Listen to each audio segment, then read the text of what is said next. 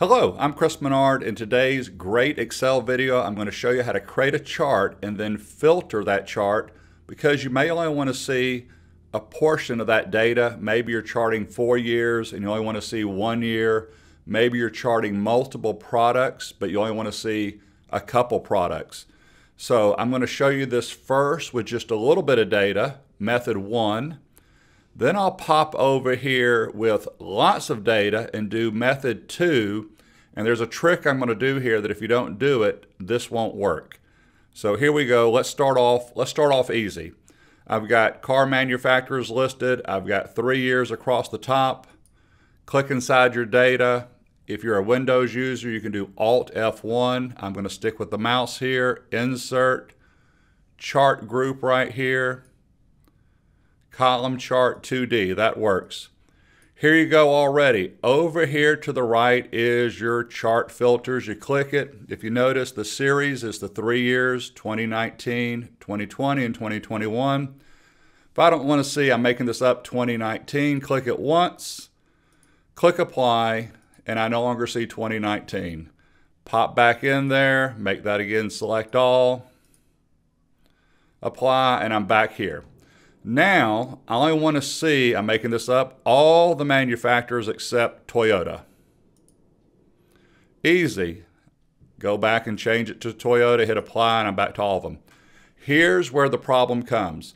If you have a small set of data, like I do right here, feel free to do exactly what I'm doing because it's just checking and unchecking.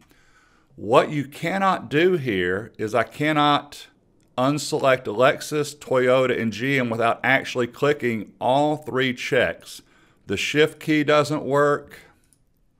So in case you're wondering, I click on Lexus and turn it off. I hold down shift, try to select GM, what unchecks GM, but it didn't uncheck Toyota. So that is where, if it's just a small set, use this method here. One more cool tip before I move on. There's my chart here. I'm just going to move it over here. If you don't like this data running with the manufacturers down A and the years across the top, just highlight it and copy.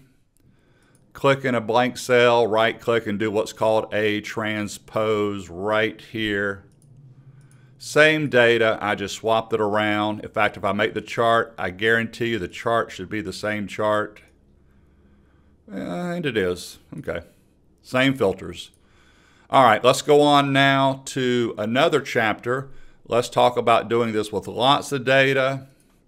So I've got dates in column C, revenue and expenses in D and E. I would normally never do this by leaving A and B blank. The only reason I did that is I'm making this video, so when I do something, it would pop off the screen.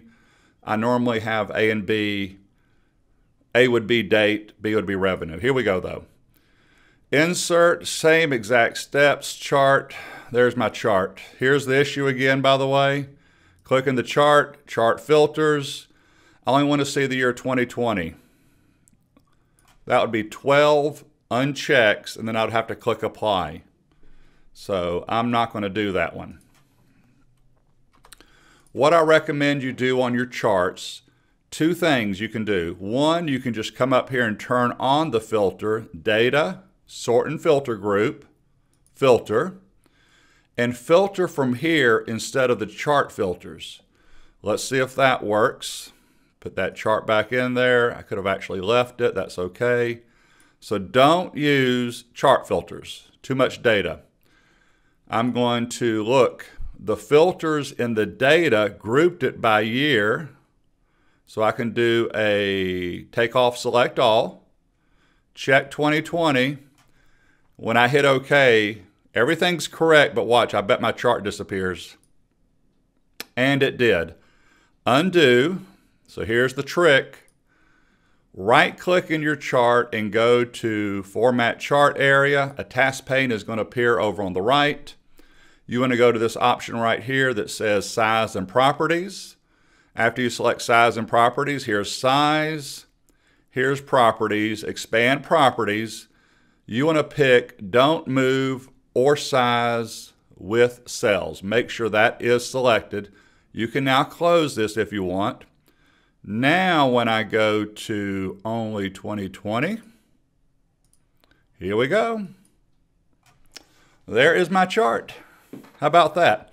A little note when I do that, because I'm filtering the data, if I come over here to the chart filters, look, the other stuff is, the other rows are hidden so I don't even see them. I do want to let you know that, but it would be easy just to show revenue, by the way, now. Apply all.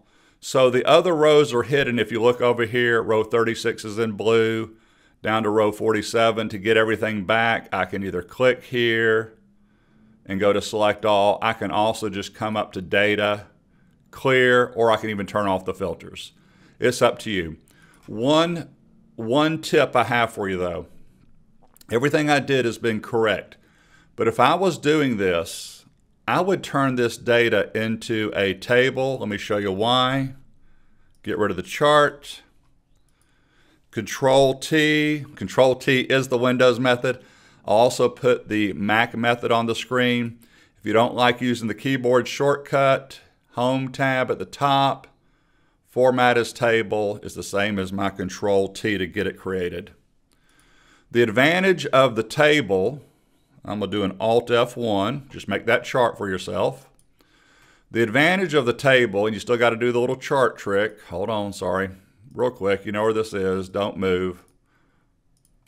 If I only want to see 2021, if you add data to a table, the chart will pick it up.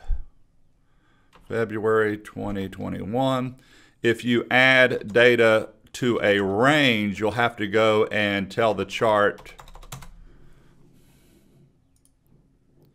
You'll have to go and tell the chart to pick up the range by going to select data. So make your data range a table first, then make your chart. And now when I do my filtering, look, it picked up the 2 months I just added. Watch this. I know you love to watch me type, but it's working. There you go. It would not have done that with just a range. So change your data into a table before you make a chart. I hope that helps. We looked at two different ways: a short set of data using the chart filters, a large set of data, convert to a table, make your chart, go to the chart properties, don't move and don't resize, and then you're good to go.